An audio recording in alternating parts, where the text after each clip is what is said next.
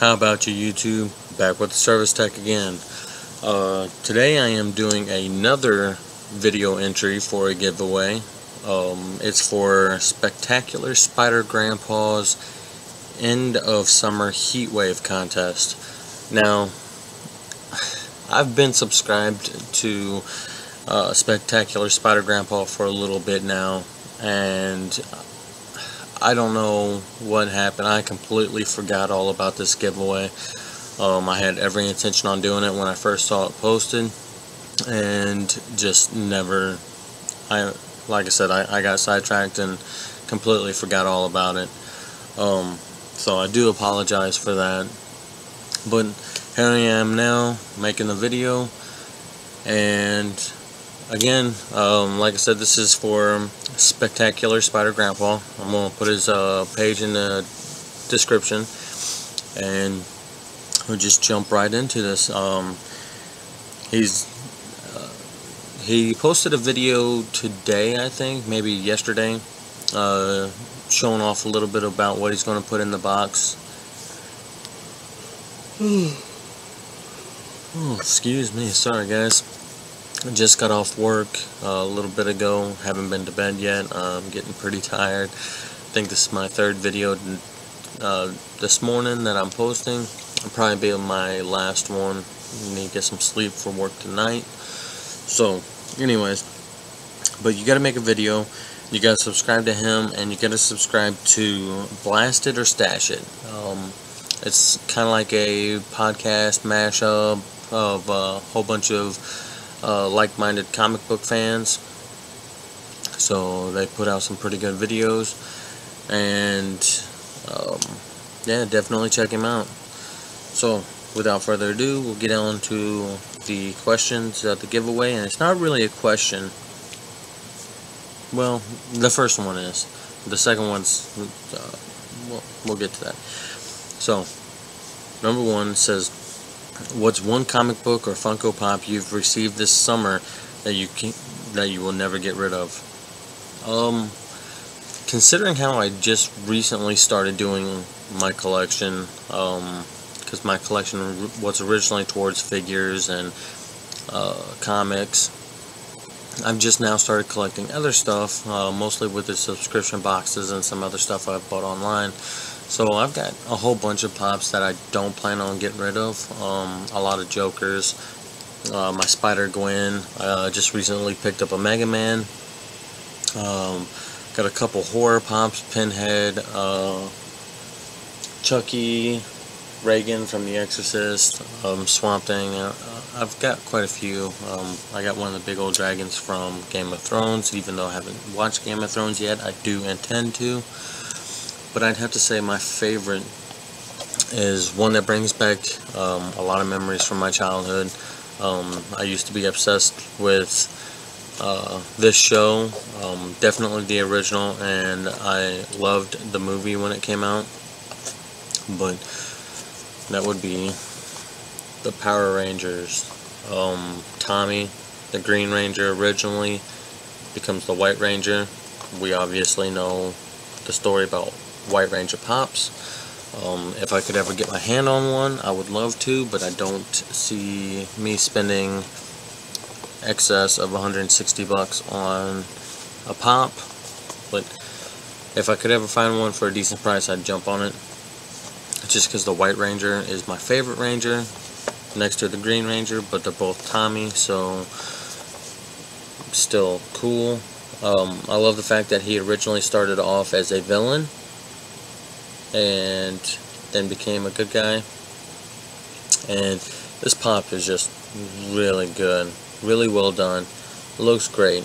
The only damage is this big old crease right here in the plastic, but still, I probably won't ever get rid of it. Even if I did get a pop that was in a better condition box, I would probably still keep this one and have this one displayed out of box. I don't know, I'm kind of weird like that. I get attached to things that I shouldn't get attached to. I mean, it's just collector for you, I guess. But So that would be my number one pop that I have. It's definitely in close running with my Mega Man pop that I recently just picked up a couple of days ago. And that just goes back to my childhood. These are things that, just things that I've dealt with, since I was a kid and stuff. So, it's one of those things that hit home. I saw that and I was like, oh shit, there's a Mega Man. So I just had to scoop it up. But yeah, so I would definitely say the Green Ranger first and then Mega Man second. So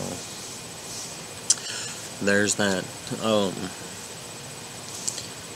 As far as comics go, I can't dig it out right now because it's behind a whole bunch of stuff and I've got stuff stacked on top of it. But I've got a 6-inch binder that's overflowed with comics, and I'd say 60, maybe 70% of them were bought throughout this summer. No, probably not that high. Probably 40% of those were bought out of this summer, and they're all Gambit comics.